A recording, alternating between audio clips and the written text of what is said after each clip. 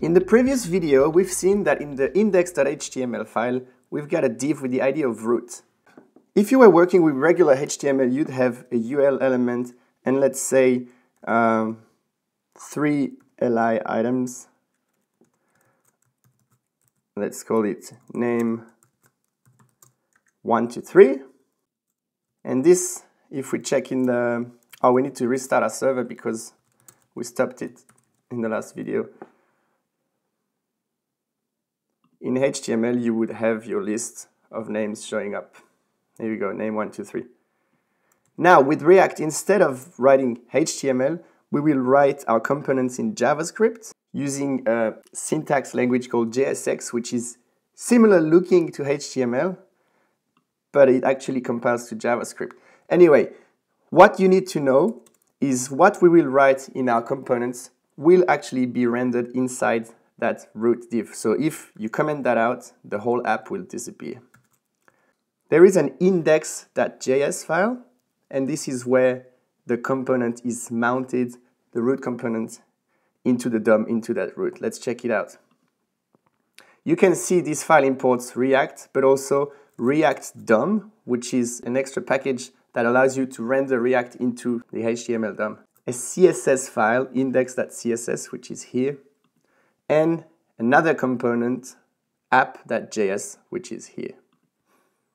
You can see here ReactDOM, and we render the app component, being that one, and we tell ReactDOM to render that into the DOM element that has the ID of root, which we've seen is this one. Okay, what I propose you to do is to check this app component and discover how we're gonna start writing our HTML-like markup inside a React component. Let's go in app.js, and this is called a React component class. It's an ES6 class, and this is how we're gonna structure most of our components to start with. Each React component class has a render method, and inside that render method there is a return statement, which is what the component will render on screen. Right here, you can see that it renders a div with the class name of app. Inside there's a header and a paragraph and a closing div. If we look into our app here,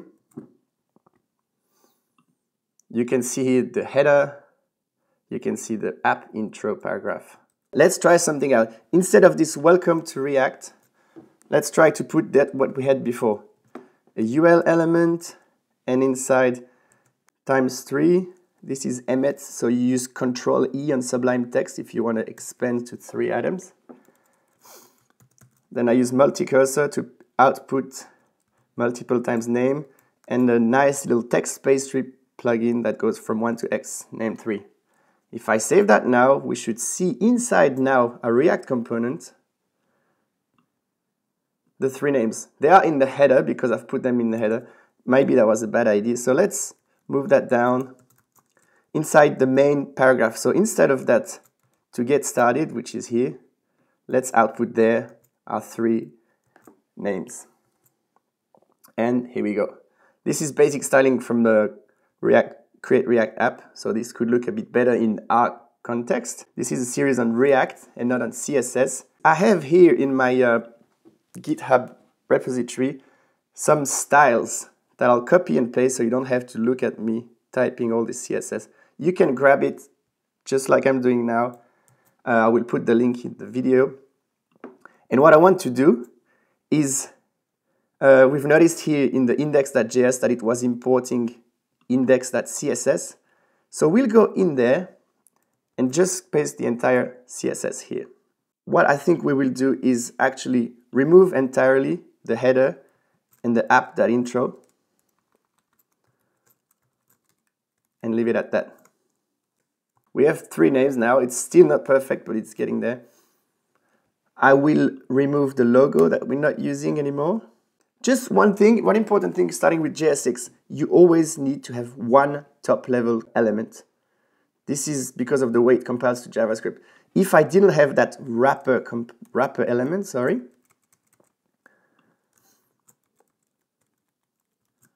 And let's say I had a paragraph tag here. Hello. Now we have two first level components, the paragraph and the UL, and this in React land will throw an error. Adjacent JSX element must be wrapped in an enclosing tag. So if you see that error, and you will every now and then, just make sure you have only one first level element. If we look at our final app here and we inspect one of these little name elements, you can see they have a class of boy or girl, and this is what will apply the text. Let's say they're all girls. Another JSX little gotcha that you might fall into. Class is a reserved keyword in JavaScript, and therefore we need to use class name if we want to add a class to an element, and let them call boy. So we have three list items with a class name of boy, and if we look at it now, here we go, we got our nice little names. There's still some font issue that we can fix later, but it's getting very similar to what we want.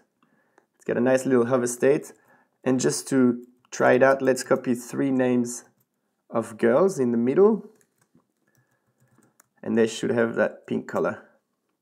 Here we go, so we got our listener name.